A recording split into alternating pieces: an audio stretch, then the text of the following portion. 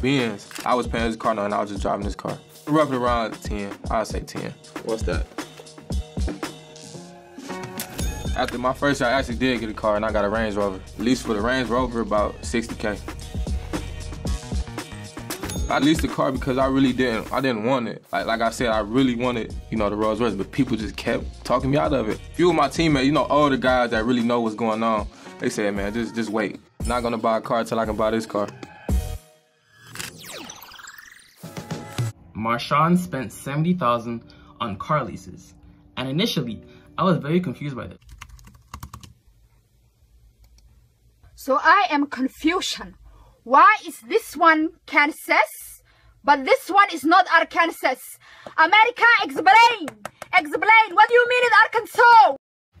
However, this was better than buying a brand new car. And here's why.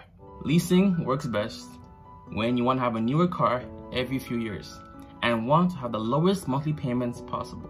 Car leases tend to be a fixed term of 24 to 36 months, and generally 10 to 15 miles, or the equivalent 16 to 24 kilometers, are allotted to the driver per year. Drive more than that per year, and you'll have the privilege of paying excess mileage fees. Avocado!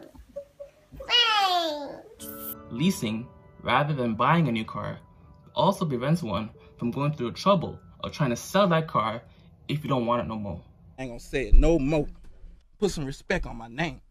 You understand me? When y'all saying my name, put some respect on it. This is due to the fact that you're not buying a new car for, say, $100,000 and then later selling it for $60,000. Rather, just driving it during the depreciation without paying full price or the full cost of the car. Now, leasing a new car is better than buying one. But of course, the best financial decision, the best course of action, is to buy a used car 3 to 5 years old that's already experienced much of its depreciation and driving another 3 to 5 years.